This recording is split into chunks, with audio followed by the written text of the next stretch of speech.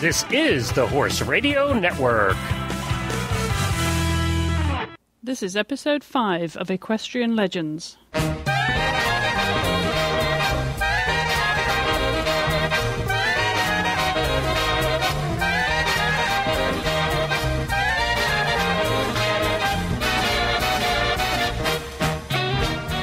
Hello, I'm Chris Stafford, and my guest this week is Italian show jumper Colonel Piero D'Inzeo. Colonel Piero D'Inzeo was born on March 4th, 1923 in Rome, Italy. His father, Constante D'Inzeo's influence as an equestrian, encouraged his oldest son into the saddle at an early age, and he soon became widely recognized as a stylish and technical rider.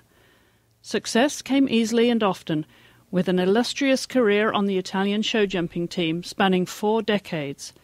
Piero D'Inzeo cast a dashing figure in the saddle that was at once classical and handsome, attracting admiration wherever he went. Colonel Ahern of the Irish Army once wrote of the Italian Army that the beauty of their performances should serve as an incentive to all riders to emulate them. They achieved this perfection by adhering to correct principles and were able to apply any of the accepted methods of achieving precision in such a way as to make their application of the aids almost imperceptible. Their approach to the jump was always calm, unruffled, and brilliantly alert, and the manner in which they went with their horses was a joy to watch. An individual silver and team bronze medal at the Rome Olympics in 1960 on the Rock was to be one of 6 Olympic medals, which began with the 1956 Stockholm Games, winning both the team silver and individual bronze riding Uruguay. In 1964, he won another team bronze medal at the Tokyo Olympic Games riding Sunbeam, followed by a 4th team medal in Munich in 1972 with Easter Light.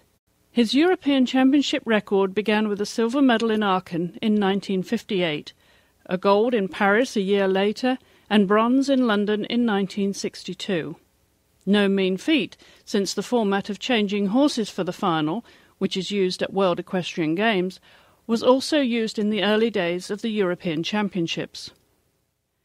Interspersed with these championships were 41 wins in Nations Cups, 29 Grand Prix victories, including 5 occasions in Aachen, 7 in Rome on 7 different horses, and 3 King George V Gold Cups in London. In addition to his show jumping success, Piero also found time to record 38 wins as a jockey, of which 24 were over fences. In 1966, the late equestrian journalist Pamela McGregor Morris wrote, "The Italians have virtually dominated the show jumping scene in Europe since shortly after the last war." And that, she wrote, was very largely due to the immense superiority of the D'Inzeo brothers. Colonel Piero D'Inzeo was a career officer, rising to Commander-in-Chief of the Italian Cavalry Riding School in Rome until his retirement. Piero and his wife live in Rome. They have 2 sons and 2 daughters. The translator is former Italian eventing Olympian Mario Turner. Well, it is a pleasure to have you on the show. Given your contribution to equestrian sport and, of course, your fantastic record as a show jumper, it is indeed a pleasure to have you. And I would like to start by beginning with some background to your early life, how your parents prepared you for life and the values that they instilled in you as a young boy. Sono molto onorato di sentirla interessarsi ai problemi del cavallo. He is thankful that you are interested in talking about horses. We are always talking about horses on Equestrian Legends, and we share that passion. And I want to get a sense of where you grew up in Italy and how you got into horses in the first place. Dunque, molto bene come mentalità. Devo dire che hanno molto insistito perché avessi curiosità e mi applicassi a tutte le cose che facevo. He says his parents have prepared him very well. They prepared his mindset to life, and they transferred especially curiosity and the need for application and commitment to whatever he would have done later on in life. Where did you grow up and how were you introduced to horses?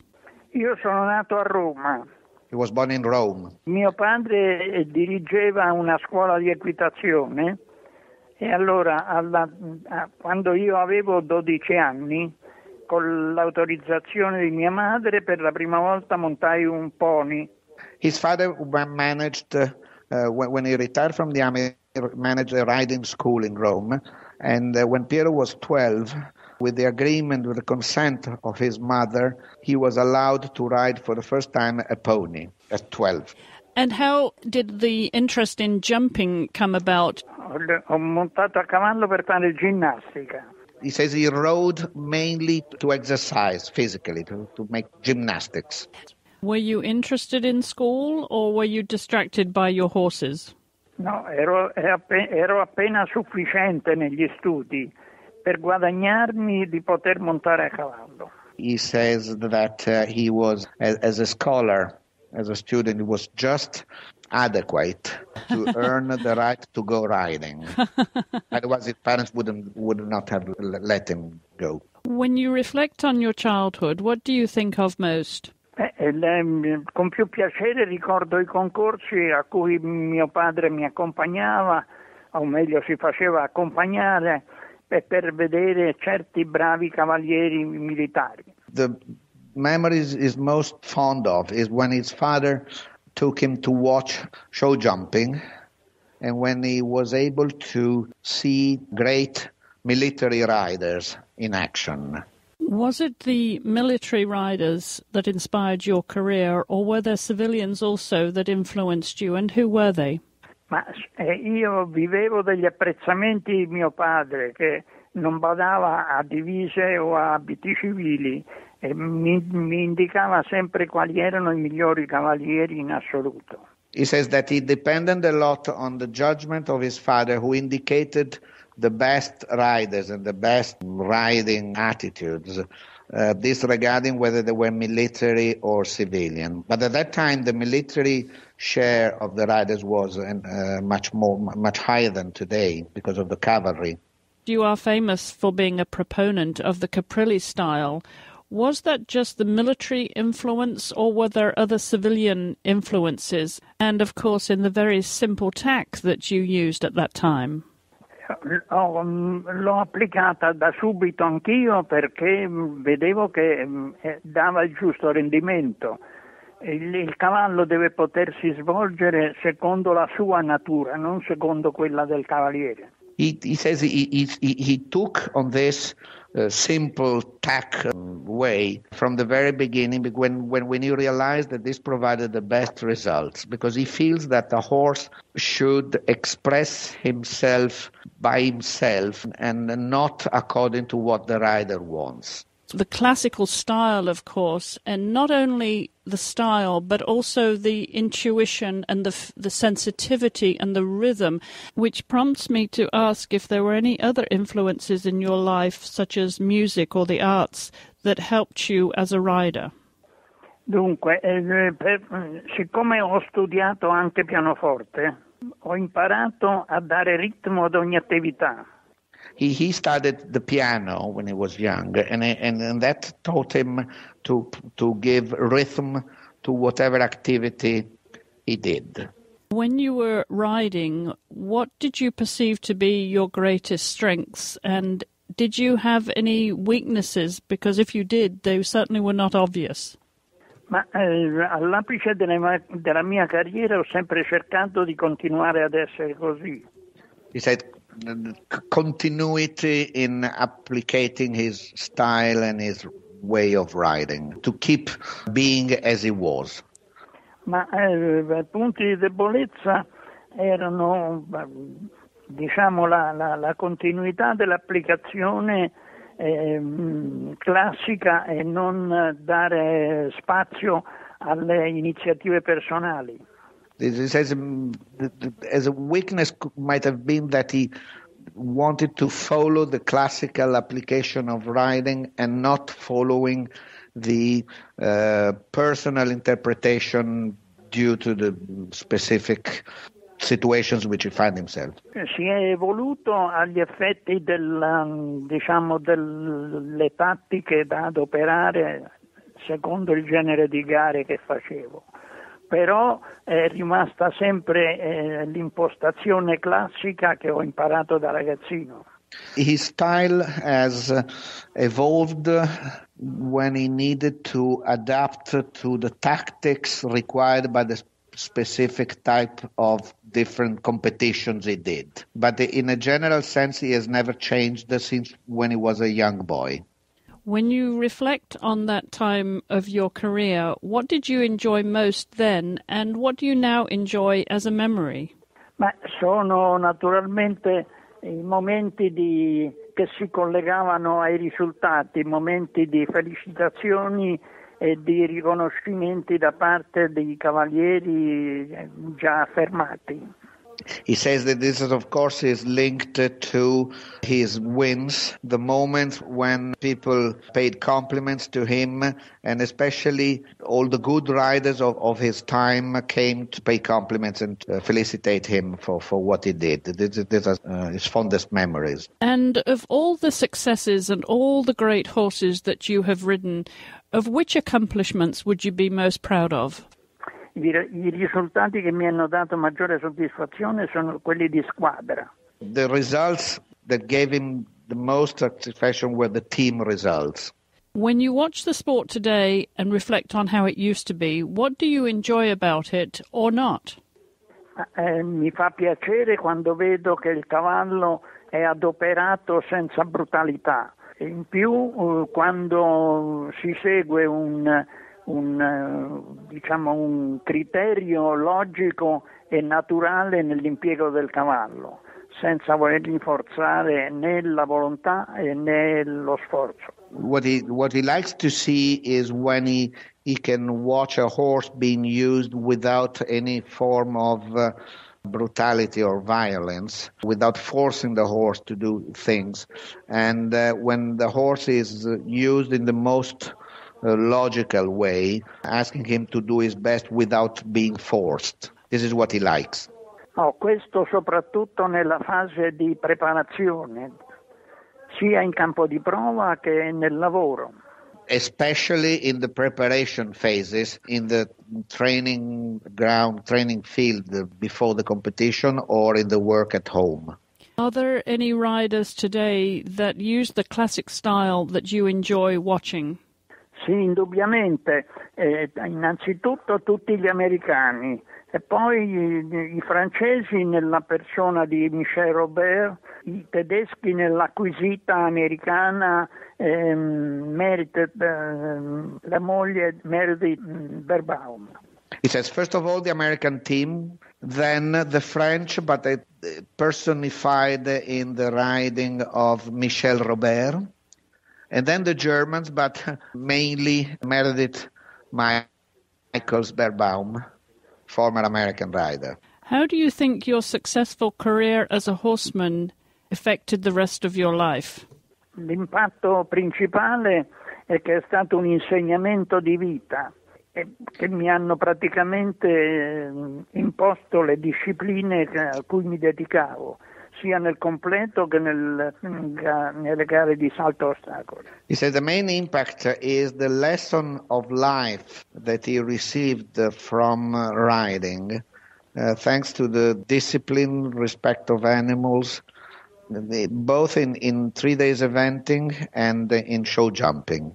Do you have a life motto that has helped you with your life as a horseman, as a person? Sì, il motto del reggimento a cui io appartenevo, che era la scuola militare di equitazione, il motto era non ristare. The motto is the motto of the regiment to which he belonged and that he commanded for many years, the military riding academy or school. And the motto is in Latin non ristare, which you could translate into don't rest, don't hang back, don't stop. How did you overcome adversity in the sport? Considerandole superabili. By considering them conquerable. A wonderful answer. And was there anything that had intimidated you as a rider? Niente. Nothing. Nothing. Wonderful. And of course, I have to ask you then, what entertains you? What is it that makes you laugh? Not just with horses, but in life generally. Ti fa ridere quando la gente pretende di sapere quello che non sa. What makes him laugh most is people who pretend to know and in reality does not know anything. Very good answer. Has there been someone in your life who's been a big supporter, and what has that meant to you? E che Sì, cosa mio significa? padre, con l'esempio. His father, Yes. with his example. Are you a big reader, and what books would you be reading? Do you read about horses or other things? No, ma mi piace ogni tanto rileggere i trattati di equitazione. C'è sempre da imparare. He likes to read essays on horse riding. He says there is always something to be learned. And from which countries would those essays be of most interest? Ma di tutte le nazionalità, soprattutto francesi e portoghesi. You would say French and Portuguese. Yes, interesting. A more modern question now for you. What does the internet mean to you? Does it have any role in your life? Ne penso che è una novità di comodo e che per me è ancora una cosa, direi, snobbata. He says that it's a convenient, easy innovation. And for the time being, he still he snobs it. He says he considers it of marginal importance for the time being. And if you have any advice at all for young people coming into the sport of show jumping, how would you characterize that? Ma il consiglio che darei è quello di prenderla molto sul serio e soprattutto di fare qualunque sacrificio per ottenere quello che si desidera. His main advice would be to take riding very seriously and to be ready to make whichever sacrifice is required to reach the objectives that you have in mind. And also another secondary question to that, because we see a lot of young people coming to the sport that become riders but are not necessarily established as horsemen and women. What advice would you give them to consider not just the time they spend in the saddle, but the time they spend out of the saddle, in the stables, to develop themselves as horsemen and women? Tutto è utile, ma soprattutto riconoscere gli errori che si fanno e cercare di non ripeterli. Everything is useful, but mainly to avoid the mistakes that are normally done and especially try not to repeat them. And finally, Piero, at the end of the day, when you close the door now, what has meant the most to you in your career, and how would you like to be remembered as a horseman? Ma quando spengo la luce mi piace di ripensare a quello che ho fatto e che cosa mi piacerebbe di essere ricordato come un amico onesto. When he switches off the light at night, he likes to think to whatever he has done, to everything that he has done in his career. And he would like to be remembered as a straight and honest friend to everybody. And finally, Piero, what message would you like to give? Is there anything that you would like to add? Considerare l'equitazione non un mezzo per esibirsi, ma soltanto una sana attività, non solo diciamo di lucro, di una sensibilità di programmi personali, ma soltanto di interesse per lo sport. In poche parole, l'equitazione odierna produce facilmente emeriti incapaci, casualmente vincitori, ma sicuramente bravi ciarlatani con una stampa che può essere corrotta o incompetente. He would like to recommend not to consider riding as a mean to exhibit oneself, but as a much sounder activity to make a program and follow it and become seriously a good rider. He said that the modern equitation, modern show jumping, produces easy credits, easy successes riding that might become winning riding with the press, which is easy, who are accustomed to praise the riders without having any competence. So he would like to think of riding as a much more serious affair than it is today. Well, on that note, Piero, I want to thank you so very much for spending time with us on the show, and what a delight it's been and a true honor to have spent this time with you. Thank you so much indeed. Me too. I have a very pleasure to see you, and I hope to know you più presto possibile. As soon as possible. He would like to meet you. Thank you very much. Thank you very much indeed for your time, sir. Thank you. Okay. Please join me again next time to celebrate the life of another equestrian legend.